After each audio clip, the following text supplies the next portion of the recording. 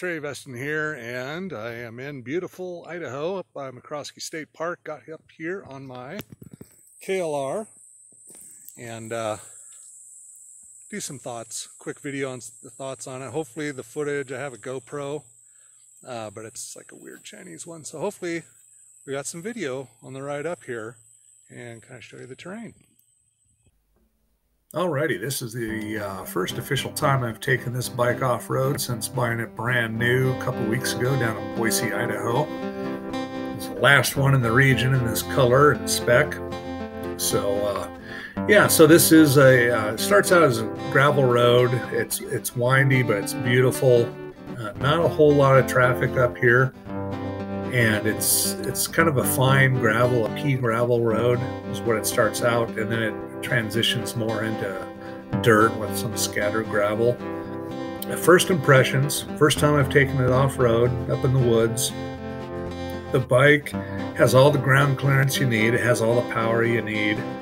It has the capability, but I don't know if it's the tires or just simple physics, but this thing just scares the crap out of me off-road and on-road most of the time. My other bike's a 94 Harley Road King, and I have a blast on it. It's like driving a lazy boy down the road. It's great, it's loud, it's obnoxious, people give you a thumbs up. It's a cool bike, beautiful. The KLR it's heavy, and riding on this road, it just seemed like I didn't put it down, but you know, I grew up in this area on these same roads on little dirt bikes, little 50s and 100s, and you know, you would ride, you go, if you went too fast you could put your foot down and you just kind of slid around the corner, you flat tracked it, you know, it was a blast. This bike, you can't do that, because if you try to find the limits by, you know, leaning over and putting your foot down, it's going to dump on you. It's almost 500 pounds with all the stuff I've got on it, and I don't dare put a full fuel tank in it or fill the fuel tank, because that just, the 6 gallons that high is just, it's horrible on-road and off-road. So I usually keep a half tank or less in it. So yeah, it's not a confidence-inspiring bike. Yeah, not at all. Shout out to Dork in the Road. He's got a great channel. Just hit 50,000 subscribers, and articulate, great guy, humble. He's started off as a beginner rider like me, and yeah, I'm still a beginner. You know, the Harley, I didn't feel this much trepidation riding it, but the KLR 650, I don't know if it's the tires. I've got the pressure is high. It's set for the highway at 30 or 32 rear, and then I've got 2 PSI more in the front. So it's not too bad on the highway now. But off-road, it's sketchy going around corners. So you can see I was able to keep a pretty good pace on this road. I think I average about 20 miles per hour, which isn't bad.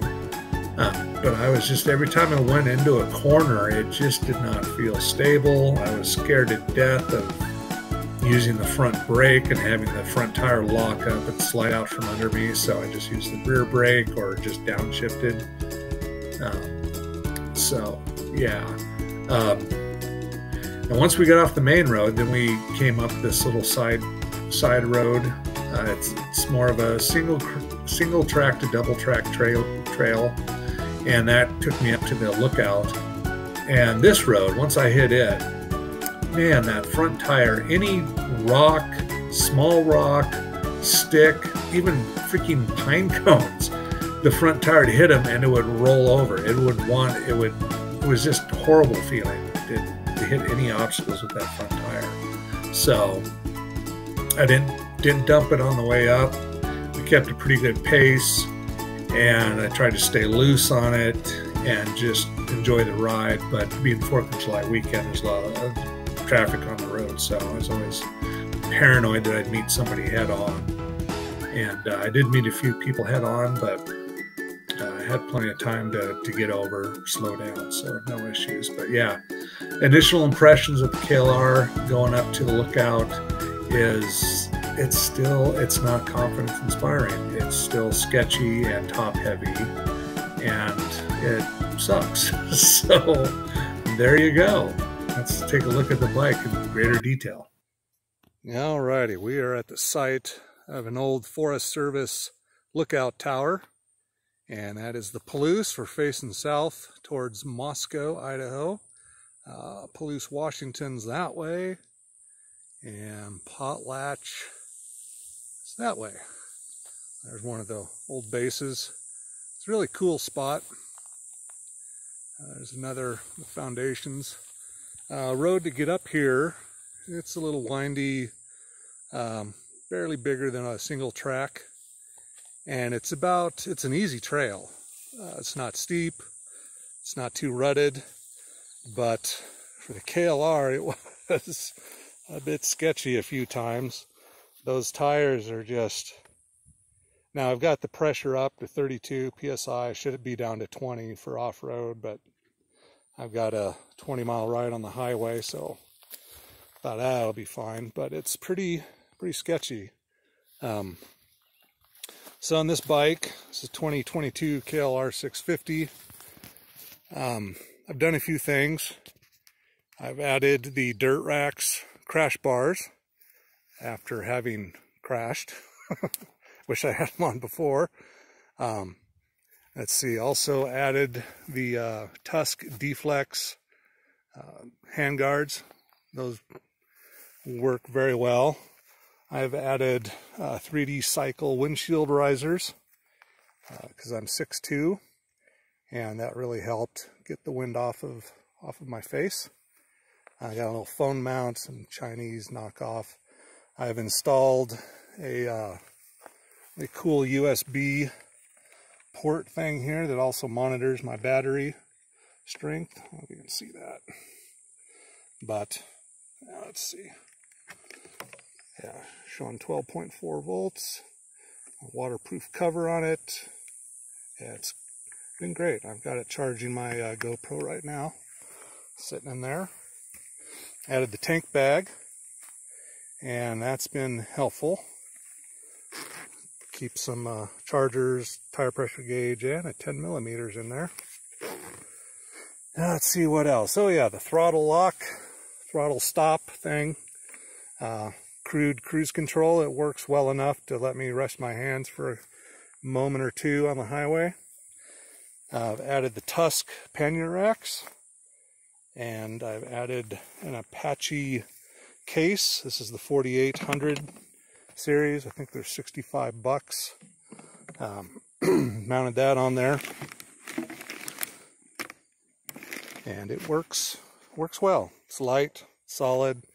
It's got, I wish it was a little bigger, but I don't want it too tall. That's the big thing with this bike, is it's just so stinking top heavy. What else? Oh yeah, I've added these, I can't remember the brand, foot pegs.